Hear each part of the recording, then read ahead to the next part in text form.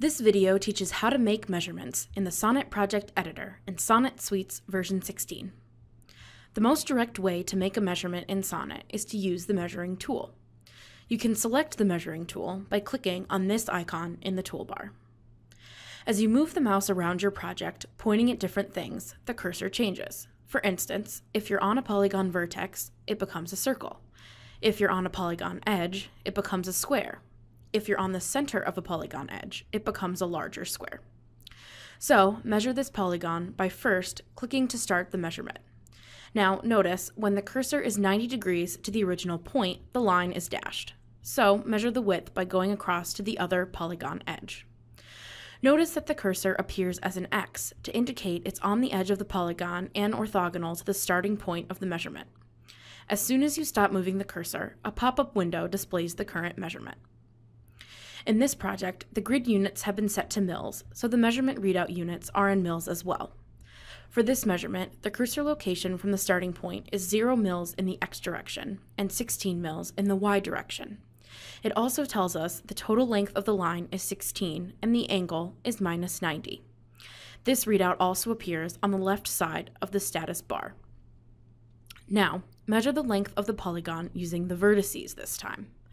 First, click once to clear the measurement starting point. Then, click on this vertex and hover at this vertex. Notice the circle icon appeared each time. The measurement readout shows in both the pop-up window and down on the status bar. The length of this polygon is 84. Length and width can be measured simultaneously by going vertex to vertex. This readout shows the length and width is 84 by 16. You can also use the lasso technique with the measuring tool. When you lasso an area, it highlights the 2 points that are farthest away. Click and drag the cursor to measure the width of this line quickly by lassoing the 2 points on that one edge. Again, you can see in the pop-up window and status bar that the width is 16 mils. The length and width can be measured simultaneously by lassoing the entire polygon. Now you can see that it's 84 by 16. It is possible to make measurements using just the status bar, even if the measuring tool is not up. First, exit the measuring tool by pressing the escape key. There are 2 areas of the status bar that are important for making measurements. This area here, which changes depending on your selection, and this area here, which shows you the X and Y location of your cursor. When this circle is clicked on, the diameter of it is displayed in the status bar. This area displays the size of everything that is currently selected. When the polygon is added to the selection, the size section shows that the total distance from the circle edge to the box wall is 89 mils.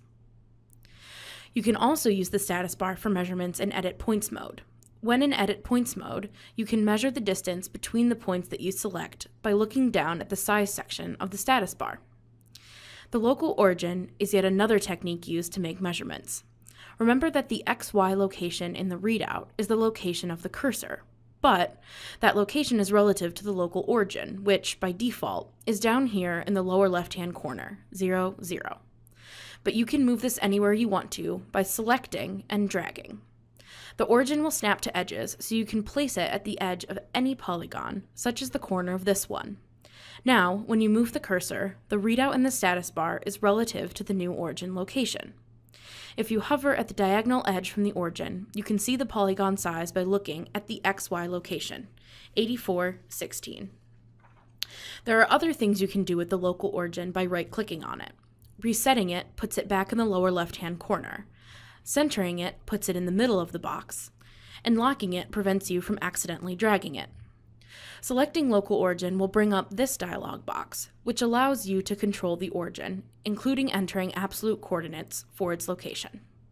You can also bring the dialog box up by double-clicking on the origin.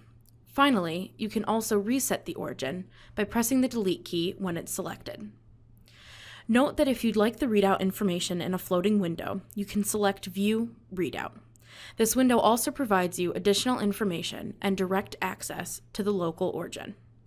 Thanks for watching. To explore Sonnet further, visit us at sonnetsoftware.com.